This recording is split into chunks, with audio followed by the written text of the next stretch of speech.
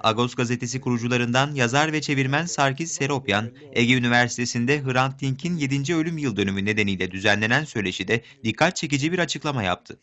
Seropyan, Hrant Dink'in şimdi daha büyük iş yaptığını söyledi ve böyle olacağını bilselerdi onu vurmazlardı dedi. Böyle olacağını bilseler vurmazlardı, vurdurmazlardı Hrant'ı. Evet. Yani böyle olacağını bilseler Hrant'ın ölüsü dirisinden sanki daha büyük iş yapıyor şimdi. Sarkis Seropyan, Müslümanlıktan tehlike beklemediğini ve korkmadığını da vurguladı. Ben Müslümanlıkta o kadar büyük bir Ermeni olarak Müslümanlıktan o kadar büyük bir tehlike beklemiyorum, korkum yok.